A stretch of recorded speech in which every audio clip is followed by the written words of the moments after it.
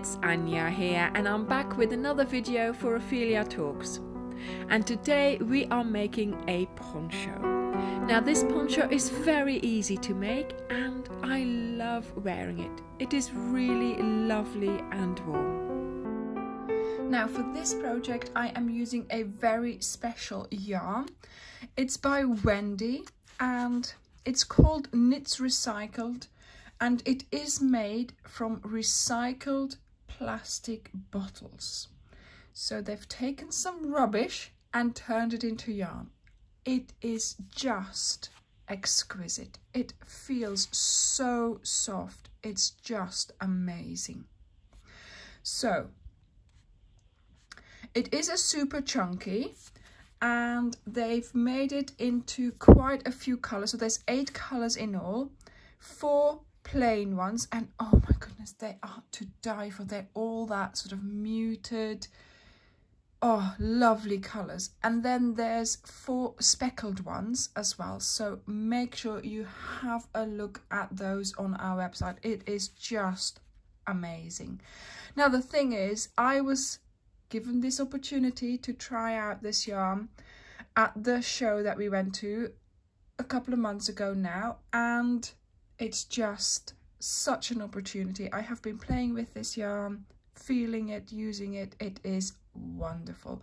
So I had to make a quick decision back then because they said, which color would you like? And of course I sort of went for the safest color almost, but this color is such a lovely charcoal gray. It's wonderful. So here it says shade number KR04 Dialot 04. So yeah, check out the colors. They are just lovely. Now on the back it does have some special instructions, of course, because this is a very special yarn. So it is hand wash only, and you need to dry it flat. So make sure you do that because all the other symbols are, yeah, crossed out. So the I don't know whether you can see that. There we go. It's focused. So it should be an 8mm hook. I am using a 10. The 8 will give you a nice fabric, but I want a loose, lacy fabric. So you know how we do that. If we want it nice and loose and lacy, we go up a hook size. So I'm using my 10mm higher hook, and I have to say it's worked out perfectly. So what you also will need, of course, is a darning needle, your scissors, and a tape measure, because for this poncho we are going to make 2 panels, identical ones, and they have to have a particular size, so make sure you can measure that. For this poncho I used 6 balls of this yarn, and that even gave me some leftovers, so if you wanted to make one and you need to make it bigger, 6 balls will be enough. Okay, so let's get started. First of all, let's remove this ball band here carefully. Then we take out the yarn, and it's not wound as what we're used to, but it does feel really nice and soft, and it's easy to work with. So let's get started by making a slip knot. Insert your hook, and we're going to chain 7. So 1, 2, 3, 4, 5, 6, and 7. So then you count back to the 5th chain. So 1, 2, 3, 4, 5. In there you're going to do a treble, a chain, and a treble. So a treble is yarn over twice into that chain. So pick up 2 strands, pull up a loop, yarn over, pull through 2, yarn over, pull through 2, and yarn over, pull through 2. So that's our treble. Then we do a chain, then we do another treble into that same chain here. So into the same location, pull up a loop, yarn over, pull through 2, yarn over, pull through 2, yarn over, pull through 2. So basically we've made a V, and now we are going to place another treble in the last chain. So let me get some yarn out first. Yarn over twice into the last chain. Again, I do try and pick up those 2 strands, and you pull up a loop, yarn over, pull through 2, yarn over, pull through 2, yarn over, pull through 2. And this is our first little tile done. Now these are the stitches that we will be making in every little tile. So now we are going to chain 7, 1, 2, 3, 4, 5, 6, and 7. Into the 5th one, you're going to do your little V of 2 trebles and a chain. So 1, 2, 3, 4, 5, yarn over twice into the 5th one, and you do your treble crochet, 1 chain,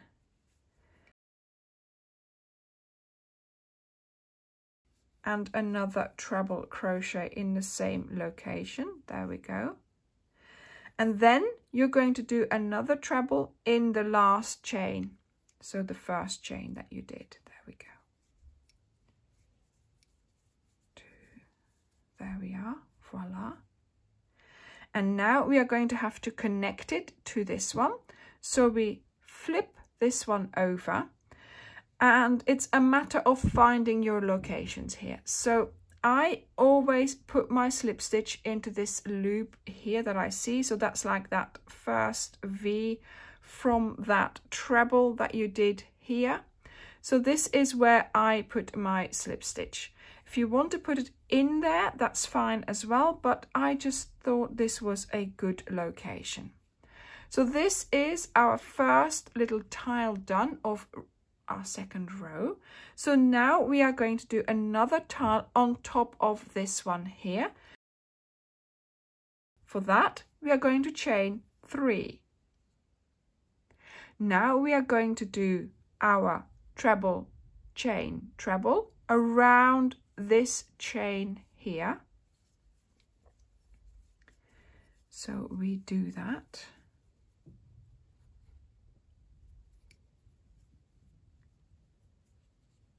And you work around the chain of the tile below.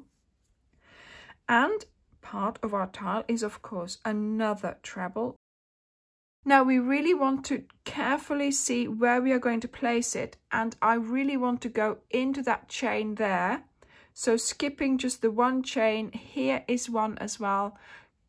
Try to get into that so that things stay into place. That's why I am doing that. There we go. See? And we have finished row 2. So to start the next row, we are going to chain 7. 1, 2, 3, 4, 5, 6, and 7. So each row you start with 7 chains. Then you do your little V in the 5th chain, 1, 2, 3, 4, 5 in here. And you do your 2 trebles with a chain in between.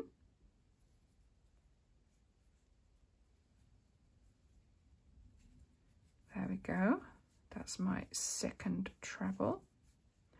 And yes, I mean, working with a big hook like this, you need to take some time to get used to it.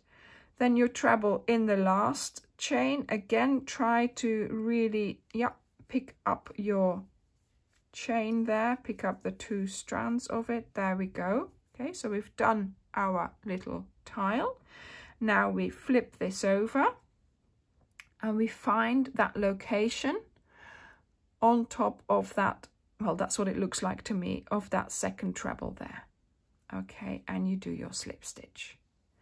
Now we are in the row, and that means we do 3 chains, and we do our trebles or our V around the chain here.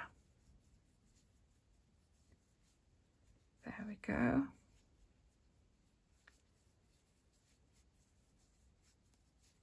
And now we do our treble, and yeah, I try to go into that chain just so that it's secured and that it doesn't slide about.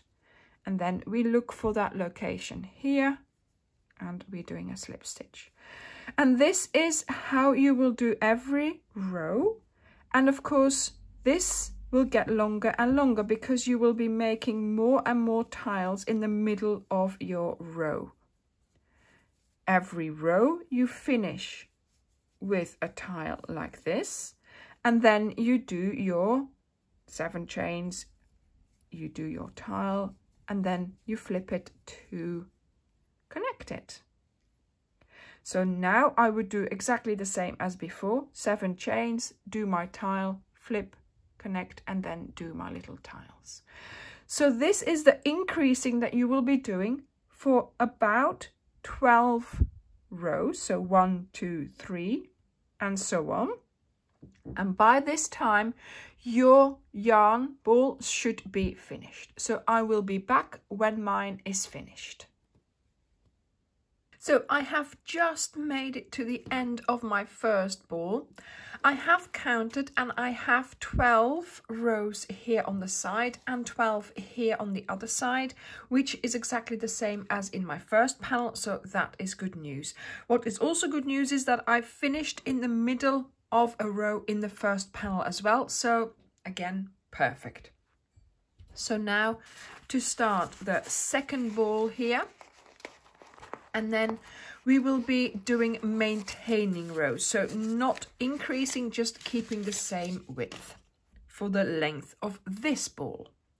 So let me find the end. Yeah, I've got it. Haha. And to be honest, what I do, I just, it does trail off a little bit like this, the yarn, so I sort of leave a longer end than you would normally, and I just knot it together. And then I will deal with that when I have crocheted over it. There we go. See, I'm just going to leave it hanging out. I'm going to crochet over that, leave these ends hanging out, and I will deal with those later. So as you can see here, I finished right before that last treble crochet. So let's just do that one.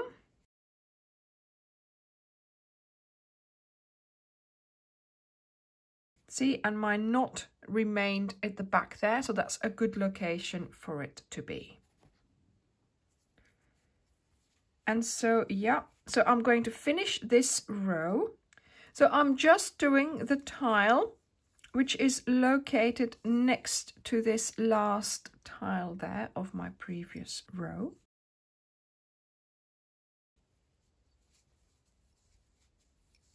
There we go. And normally you would now be slip stitching, obviously, and then doing another chain 3, and then doing another tile on top of here, right? So this would then be your last tile of the row, but we are not going to be increasing anymore. So this is going to be a corner of our panel. And so now we need to work our way to here so we can start doing our row going back. So what I do, I take my hook, I put my yarn around it so my yarn comes from the sort of the right direction. I turn my panel and I am going to slip stitch 4 stitches back to this corner here. So into there, and don't do them tightly because otherwise you bring it all together. Make sure they're lying nicely on the surface of those stitches here. Picking up 2 strands nicely going into the stitches. So that's 3, and then here the last one into there. There we go. And 4. So I've done my 4 slip stitches. These bring me back to the corner here, and turning my panel this way, I am now just ready to do a chain 3 and my tile. So 1, 2, 3. So there's no need to do the 7, because of course the 7 means that we will be increasing, and we don't need to do that. So this will be the side where I'm going to keep on doing that. On the other side, when I reach the end of this row, I will do what we have been used to, doing the 7 and creating another row and another tile, because of course we are making a rectangle and we are maintaining our rows at the moment. So we're maintaining the amount of tiles that we're doing in the row. So here we're not increasing, but we will be increasing on the other side of our row. So that way we maintain the amount of tiles that we do in this row. So I am now nearly at the end of this row. So I am on the other side from where we did that first decrease, basically.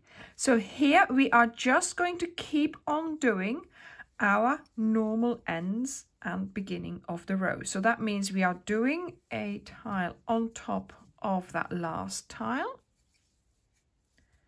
which I'm doing here. And then we start a new row by just doing that chain 7 and, you know, putting our stitches on that and then turning. See, there we go. And so for the length of this ball, 6 and 7, sorry, I had to count there. For the length of this ball, that's what we will be doing. So here we do the normal ones. When I get back to below here, this is where I will not be increasing, but I will be doing the 4 slip stitches. And I will be doing that for 7 rows. And that's what I did on my previous panel. So hopefully by the time I have done my 7 rows, that will be the end of this ball here. But I am checking it. I am sort of comparing to see where I ended on that other panel and just making sure that it is the same. But it worked out for that first ball, so I am very hopeful it will work out for this ball as well. So there we go. So good luck, and I will be back when I have finished this ball of yarn.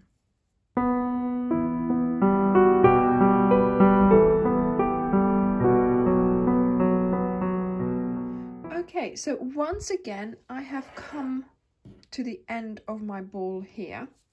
Now, of course, I am keeping an eye on how big this is, and it's exactly the same size as my first panel. So I have counted 12 tiles high here and 19 wide. And so, yes, I came here from where I didn't increase, so where I just maintained. Now I'm here, I have to add another ball. And then when I get here, this is my 19th tile, so I don't want to make it any wider because then it's not the same as my first panel, or it's not the width I need. So I will be showing you how to make sure that you do not increase here.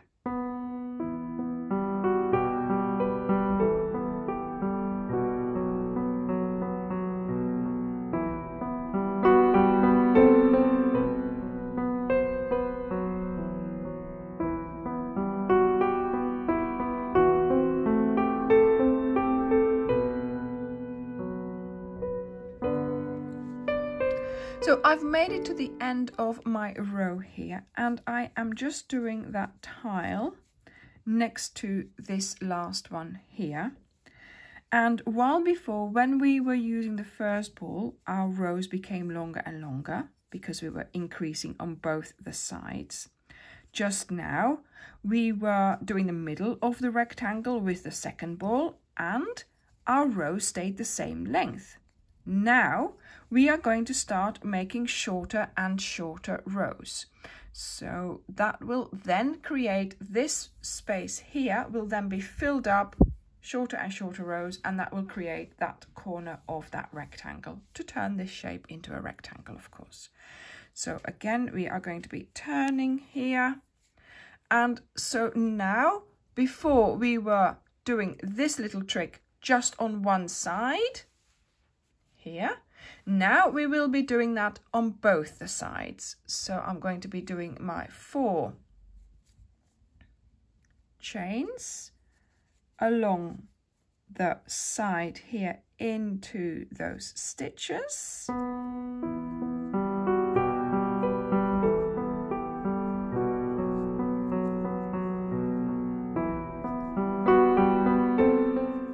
And now we're going to be doing those 3 chains and then continuing with making our tiles.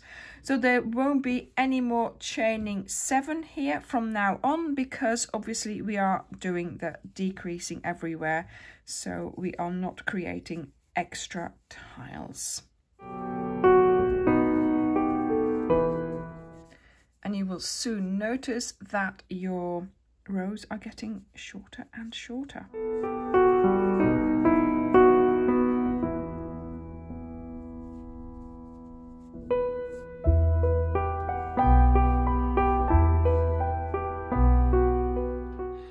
This is kind of the highest I can go. So as you can see, there is my rectangle finished, and then here that is what we're going to be filling in. And then look, as you can see here, look, there we go. So that's where I am working right now. So I will be back when I finish my rectangle. I'm just doing my slip stitches ready to start that last tile, because at the moment I have this left to do. And of course this is my second rectangle. So you need 2 rectangles, identical ones preferably.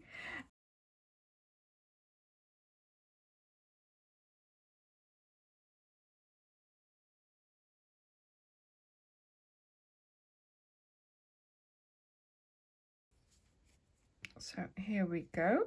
Yep, a last slip stitch, there we go. So that is the end of this one.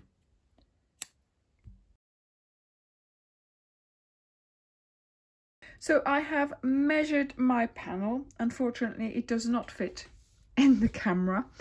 And the width is 85 centimeters or 34 inches. The height is 50 centimeters or 19.5 inches. So what I did, I used 1 ball for the increases here. Then I used another ball for my maintaining rows. And then I started another ball for my decreases. For my increases to start with, I did 12 rows and then my yarn finished. Then I did my maintaining and I did 7 rows of that and then my yarn finished. And then I started the third ball and I started decreasing, and then I did about 11 rows. So it depends on where you finish here, of course, and whether you count this as being your maintain or your, you know, increase or decrease row. So it depends where you were in the row, but as long as it's a nice rectangle, that is what you need. So make sure you can repeat this. So now I'm going to get started on the second one.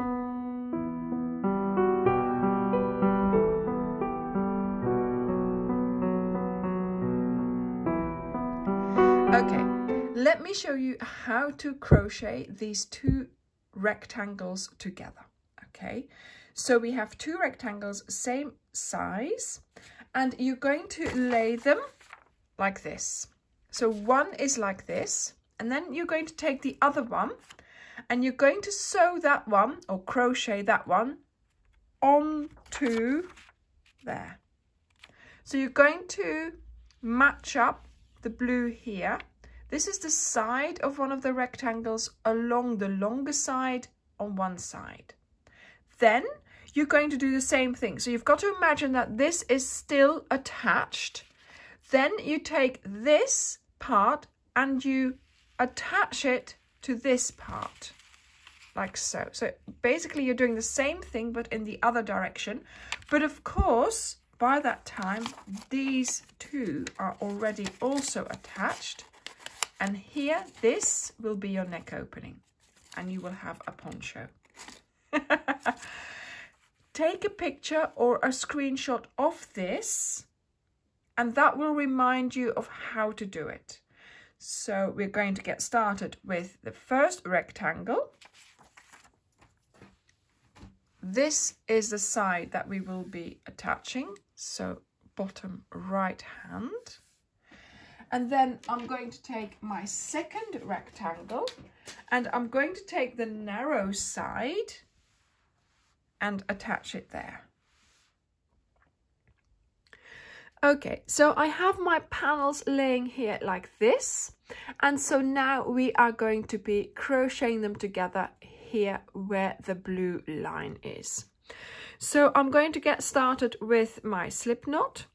Now I'm going to do this in quite a, how should I say it, rudimentary way, sort of with that same like industrial look.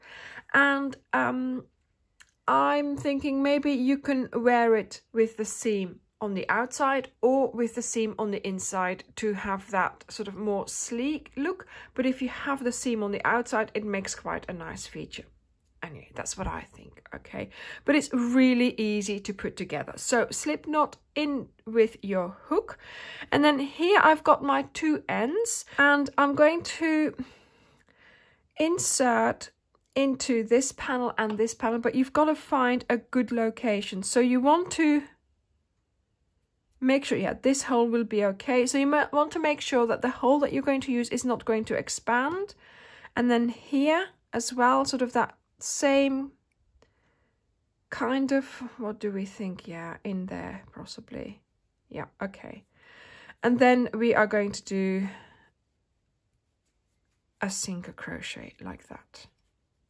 And just pull it really tight just for that first one, just so that you have secured it really well. Of course, all these ends will have to be sewn in later. Then I'm going to do 3 chains, 1, 2, and 3. And then I'm going to go and find the location where my first tile ends. So here, in between here, this is where the next tile starts. So this is a location. And then here, in between about there, I'm going to go into there because those are the locations that I'm going to be using. They are at the end of those tiles, look. And then your chain lies along. So 3 chains, 1, 2, and 3. And then again, I'm going to go in here. Yeah, so past all the items for that tile. Past here. Yeah. And make sure you tighten that single crochet to the extent that it will keep it together, but obviously that it's not going to cinch it together, but so that you can, you know, be sure that they are well attached, but also still making sure that you can have your panels lying flat like this. Okay, so I've done my 3 chains. Let me go and find the location here and there. And I'm going to do my single crochet.